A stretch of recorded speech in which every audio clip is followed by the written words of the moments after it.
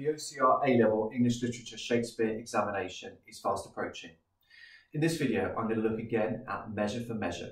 I'm going to take 4 past questions for the essay, so the section B, and I'm going to give you 4 critical references and references to different productions that you could potentially weave and integrate within your essay. I'm also going to show you a paragraph so that you can see how these references to other productions or critical viewpoints can be integrated naturally and seamlessly within your essays. It's going to be incredibly useful, so stay tuned. You're watching Schofield on Shakespeare.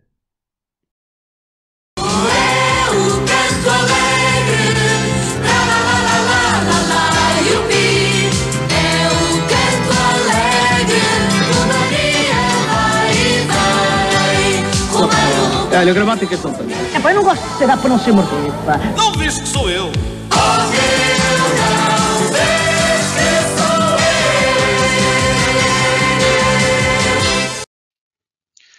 If you would like a detailed exploration of the mark scheme, I would suggest watching my video entitled Achieving an A Star in A Level OCR Measure for Measure Question B. However, essentially it is 50% for how well your essay is written, focused on the question and your excellent understanding of the text, and 50% for how well you integrate references to other productions and critical viewpoints. One past exam question was, the women in the play are dominated by the men. Show how far you agree with this view of the female characters in Measure for Measure. So you need to include references to different interpretations. Here are some for you. Here's the 2015 production of the play filmed at the Globe. It is Act 3, Scene 1. And Isabella has just launched the most scathing attack on her brother for daring to hint that just maybe she might go ahead and sleep with Angelo to save his life. Within any production, Isabella will dominate the later stages of her exchange with her brother, with attacks of astonishing vituperation, including the demand that he should die, perish. However, within this production, note how Claudio is physically manhandling his sister and has hold of her wrists as he physically tries to get her to see sense. Similarly here, Isabel might be crying "Fie, fie, fie," but it is Claudio who is the stronger physically and who is attempting to exert his authority by keeping hold of his sister's wrists. In relation to the question, on the one hand, Shakespeare shows us how women, in this case Isabella, are prepared to state unpleasant, stark truths, which can be disturbing for men and audience members to hear. However, the 2015 Globe production shows us how men, here Claudio, may not be prepared to passively accept such statements and may try to use their greater strength in a bid to regain power and control. Now for another moment from that 2015 production. Let me explain the context carefully. It is later in Act 3, Scene 1, and the Duke has just explained his extraordinary plan which will save the day for poor, besieged, beleaguered Isabella. She should agree to Angelo's disgusting, indecent proposal, but send Angelo's former fiancée, Mariana, there in her place. In this production, the relieved Isabella gives the Duke cum Friar a big hug to say thank you for coming up with such a good plan. However, the Duke holds on for slightly too long, as seen here. He still has her arms around Isabella's waist, whilst her arms have fallen down by her side. The Globe audience laugh at this, but nonetheless this gives an early insight into the Duke's desires for a trapped woman who, after all, has had intended a life of celibacy as a nun. This production makes it even clearer than the original text that the Duke has lustful feelings towards Isabella and may be unscrupulous enough to take advantage of his position as the highest authority in Vienna to ensure that they are satisfied. For my next critical view interpretation, we jump to Act 5, Scene 1, and the moment when Isabella yields to Mariana's entreaties and pleads for Angelo's life. According to this critic, Paul Edmondson, Isabel's lines here are tremendously affirmative. Even though she still thinks that Angelo has caused her brother's death, she is prepared to publicly forgive him in order, presumably partly, to show solidarity with her fellow woman, Mariana. In doing so, she is moving the spotlight away from the Duke as the all-powerful ruler and disrupting his plans to pardon Angelo only once it has been revealed that Claudio is alive. With this interpretation, we see a woman refusing to be dominated by powerful men and being prepared to stick up for her principles and other women in spite of the humiliation and anguish she must be feeling at this point in the play. Many modern productions choose to explore interesting gender issues by changing the sex of one or more of the characters. Famous examples include Helen Mirren as Prospera in a 2010 version of The Tempest, and Maxine Peake as Hamlet in 2015. In Blanche McIntyre's 2021 production at the Sam Wanamaker Playhouse, the Duke was played by a female actor, Hattie Ladbury, and so was Pompey, Eloise Secker.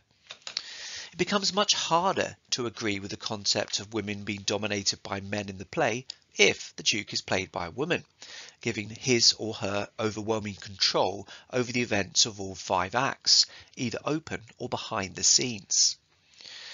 Meanwhile, in this production, the female Pompey mingled amongst the audience prior to the start, offering out faux prostitute calling cards to unsuspecting spectators. This act drew the audience into the seedy world of Vienna, implied that both men and women were entirely comfortable with the sexual licentiousness of the city, and the audience should be too. What might a paragraph answering this question look like? I wrote, there is no doubt that a number of men in the play try to dominate or at least assert control over Isabella with varying levels of success. Angelo tries to blackmail her into sleeping with him. Claudio tries to guilt-trip her into agreeing to the former's plan, and the Duke may or may not be successful with his final scene marriage proposal. However, none of the 3 men are definitively successful in their aims, and to some extent this is due to Isabella's remarkable strength of character and commanding use of language. Hectoring phrases to Claudio such as "O faithless coward, O dishonest wretch," and a declaration to Angelo that she will tell the world aloud what man thou art, show Isabella's spirit and determination to retain her integrity and her desire not to be dominated by the men. However, within a patriarchal, lecherous, sex-mad world such as Vienna, this is very difficult, something reiterated in the 2015 Globe production when Claudio elected to hold Isabella's wrists and shake them vigorously in his doomed attempt to get her to consider sleeping with Angelo to save his life. The implication here is that if language and position doesn't first succeed, then men may resort to using their superior physical strength in order to dominate their female counterparts. If watching this in the classroom, you may like to press pause now to discuss how this meets the requirements of the mark scheme.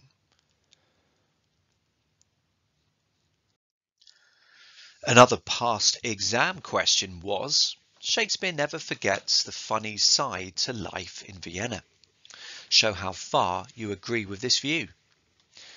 You need to include references to different interpretations, so here are some for you. Let's return to the 2015 Globe production and the way Elbow in Act 3 Scene 2 hurtles across the stage prior to delivering his first line of the scene. Nay, if there be no remedy for it. He does not 1 but 2 forward rolls to get across to Pompey. The effect of this ludicrous horseplay is to make it abundantly clear that this is a comic scene and that actually no one in Vienna is particularly bothered about maintaining law and order or stopping those who buy and sell men and women like beasts, including Elbow himself, who is ostensibly the constable, and whose primary role should be to bring those who commit offences to justice. This is confirmed shortly after in the scene when Elbow puts his arm across to restrain Pompey and accidentally finds his hand up against Pompey's crotch. Of course, it stays there slightly too long so that those in the globe and watching at home can see it and laugh accordingly. The Duke cum Friar has just issued for Pompey to be taken to prison, but Elbow is keen for him to be brought before Angelo, given the latter's known intolerance and hatred for whoremasters. He must before the deputy, sir. However, the effect of this hand positioning is unwittingly to provoke humour, and to draw attention to a part of the body which appears to be out of control and given boundless licence within Vienna. The Duke has previously spoken earnestly enough about just how disgusting vice and indulging in vice can be. However, Elbow's silly malapropisms and general incompetence ensure that this rarely becomes too serious or overbearing, and in this production his unconscious manhood touching further adds to the general amusement. More on Elbow now, this time from Blanche McIntyre's 2021 production at the Sam Wanamaker Playhouse. He occasionally bellows using a megaphone, randomly switches on his siren from time to time, and also speaks via walkie-talkie for no apparent reason.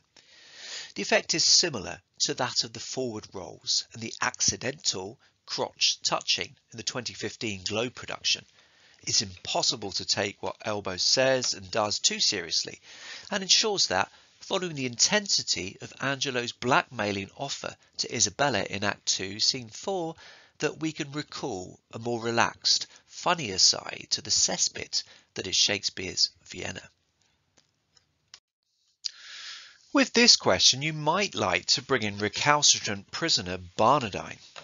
On stage, someone perpetually drunk is likely to provide amusement to an audience with their swaying, stammering and potential gagging, although of course the Barnardine presented in David Thacker's 1994 production is a much darker figure. Within this famous quotation, Harold Bloom draws attention to Barnardine's wisdom in remaining permanently drunk, because to be sober in this mad play is to be madder than the maddest.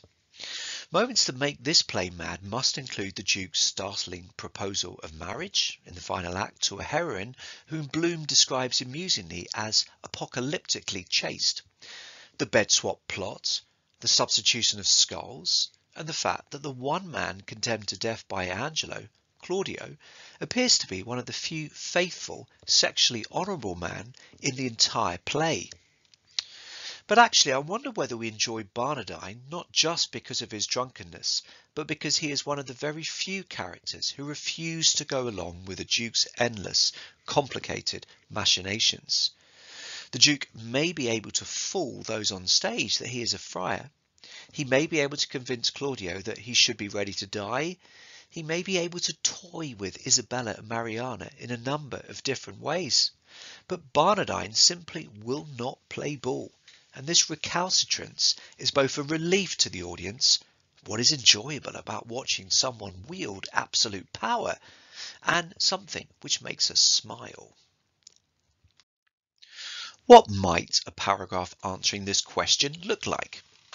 I wrote, the idea that Shakespeare never forgets the funny side to life in Vienna can initially seem rather odd within a play in which the most memorable scenes must surely be those in which Angelo starts to become mesmerised by Isabella before eventually revealing his foul desires, and those two moments in the final act when the Duke extraordinarily proposes to Isabella.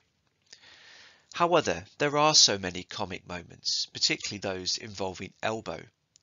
Just like his fellow Constable Dogberry in Much Ado About Nothing, his mangling of language, i.e. using benefactors for malefactors or respected for suspected, provokes hilarity on stage, so much so that on one occasion even the generally straight-laced Aeschylus cannot resist a joke at his expense.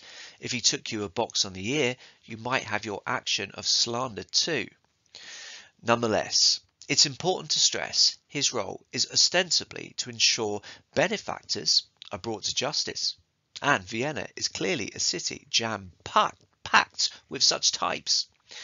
The fact that he is clearly such a bumbling buffoon, something confirmed in Blanche McIntyre's 2021 production by his silly use of megaphone, walkie-talkie and siren, confirms categorically that ensuring justice prevails may be far less important to those in Vienna than enjoying life and being able to see its funny side. As before, if watching this in the classroom, you might like to press pause now to discuss how this meets the requirements of the mark scheme, or indeed how you might develop the argument further or differently, or what direction you might take within the essay as a whole.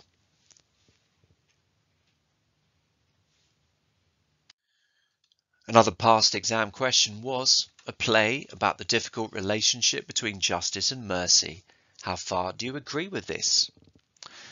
You need to include references to different interpretations. So here are some for you. Here's a still from the 2006 film of the play directed by Bob Comar. It is Claudio in prison, and this is what Isabella sees when she visits him there in Act 3, Scene 1. It's clear that Claudio has been beaten up, and indeed the viewers witness this, although Isabella herself doesn't.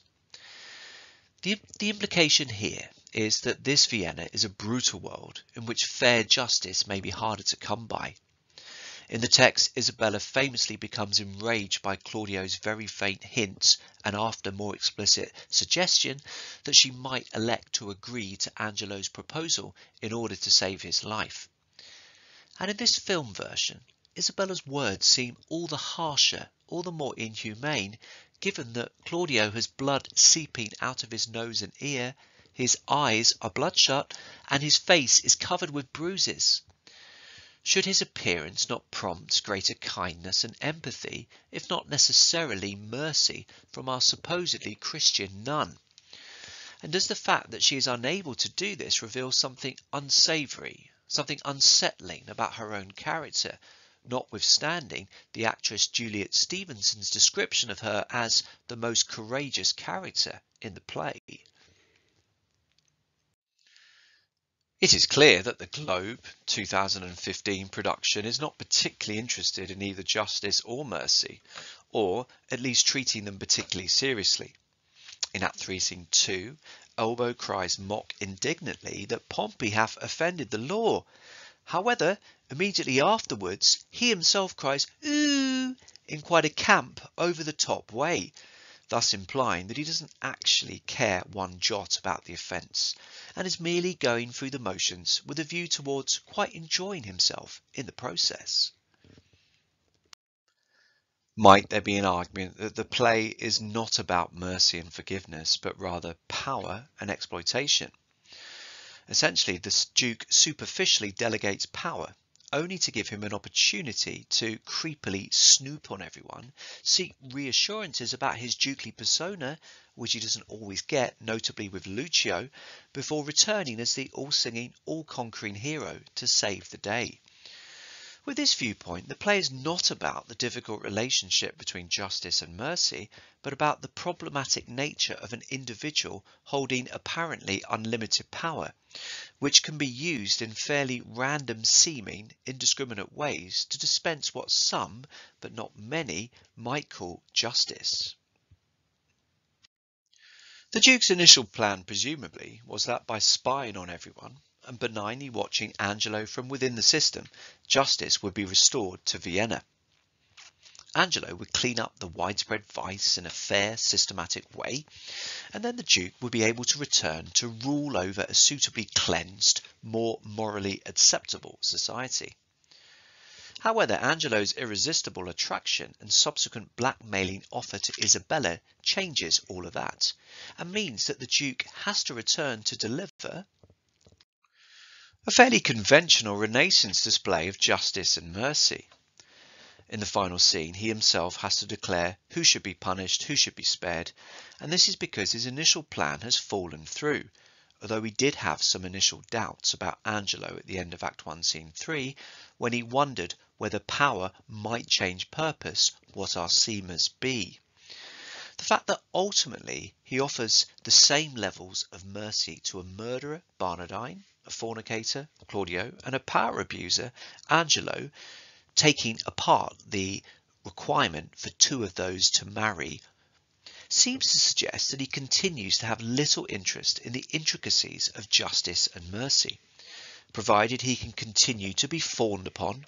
And make no mistake, his behaviour in Act 5, Scene 1 confirms that his claim that he doesn't like to stage himself to the people is nonsense, and provided he can finally bed that nun, he will be content. What might a paragraph answering this question look like? I wrote, the suggestion that measure is a play about the difficult relationship between justice and mercy seems to presuppose that the rulers in Vienna take law maintaining and law breaking seriously, and want to ensure that there is fairness as well as compassion when dealing with offenders. However, early on there are signs that actually this may not be the case. Firstly, there is the Duke's own recognition to the friar early on that he is allowed liberty to pluck justice by the nose and has essentially let offenders off scot-free. Secondly, there is the fact that even cold-fish Angelo finds himself prioritising his own sexual desires ahead of justice when he demands that Isabella yields up her body to his will. And then there is the strange final acts in which all offenders, from murderer to fornicator to power abuser, are pardoned, provided, of course, they agree to marry a woman who loves them.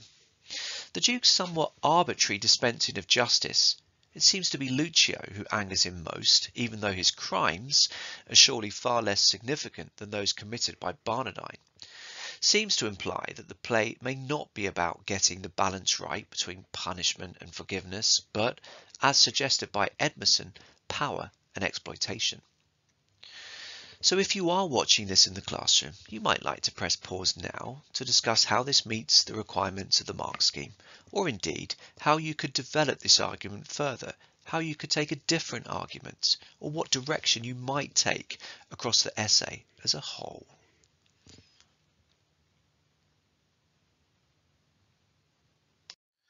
Another past exam question was a play in which power is invariably misused. How far do you agree with this view?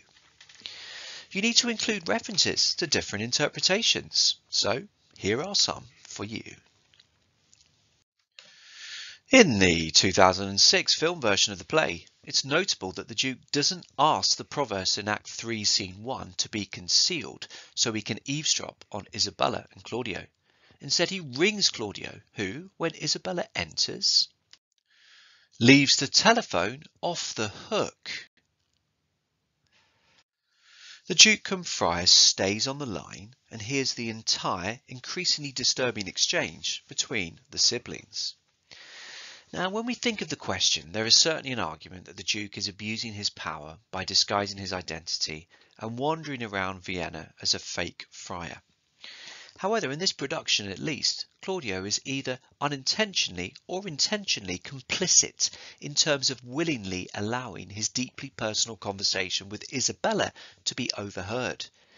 In this production, Claudio has a degree of agency not present in the original text, and with this moment at least, the Duke has not actively had to engineer a situation in order to secretly gather more information and power. That said, in this production, the Duke offers precious little comfort to Claudio following Isabella's tirade. After she has left the cell, Claudio picks up the phone and starts to speak, "Most Holy Father." How does the Duke cum Friar respond? He simply hangs up. The 2006 film also elects to show flashbacks of Angelo and Mariana years previously when they were a happy couple, whilst the Duke is explaining the background to his extraordinarily elaborate plan, i.e. that once upon a time Mariana should this Angelo have married. This subtly affects the way we view the Duke and his relationship with power. Within the text and a faithful stage production, this reference to Mariana and Angelo comes as a strange bolt out of the blue. We've heard absolutely nothing about this Angelo before, and have probably assumed that, until being entranced by Isabella, that he had no sexual or romantic yearnings whatsoever. Hence his own description of the austereness of his life in Act 2, Scene 4, which Isabella clearly recognises as reasonably accurate. Without a flashback, it all sounds improbable and shows the Duke wielding an uncomfortable amount of power in relation to two young, vulnerable women who would need to rely on his account absolutely. But here, with the flashback, the emphasis is less on a megalomaniac Duke and far more on both Mariana and Angelo. We see Mariana looking happy and loved up, and Angelo similarly relaxed. And so when we learn that Angelo ditched his fiancée following the loss of her dowry at sea, and we see this happening within the film, our hearts go out to poor Mariana and feel pleased that she might have a chance of being happy once again. With this moment in the film, the use of flashbacks suggests that actually the Duke cum Friar is using his power and prior knowledge to excellent, kind effect. The critic Wilson Knight would certainly not have agreed that Measure was a play in which power was invariably misused. For him, the Duke is a benign, paternalistic figure.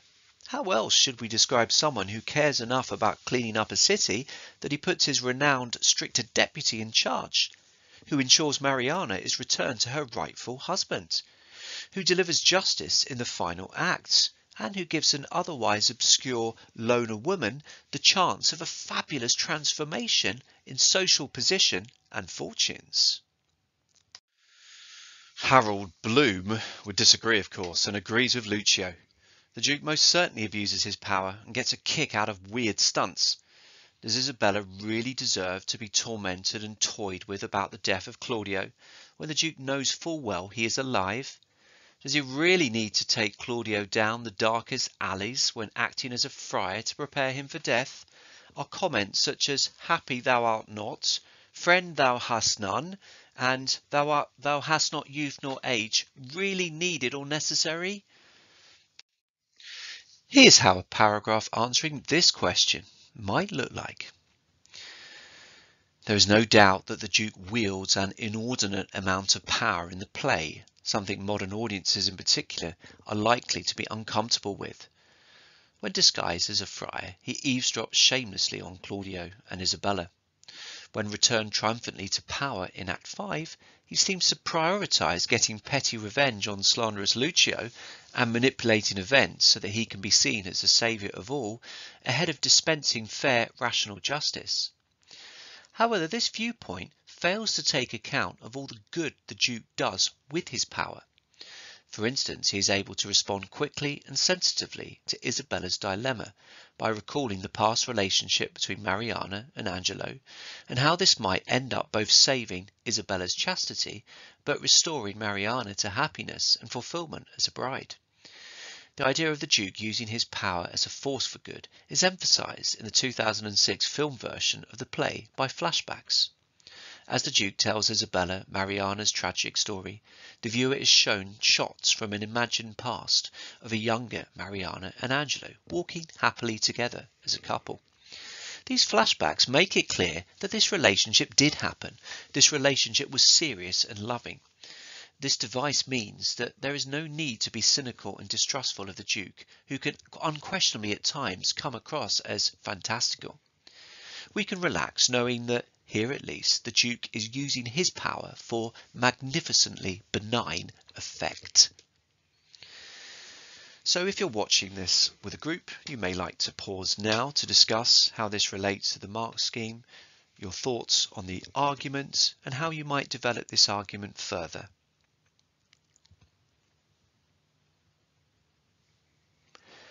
This has been a Schofield on Shakespeare production, helping you integrate critical views and interpretations for your A-Level Measure for Measure essay. Many thanks for watching.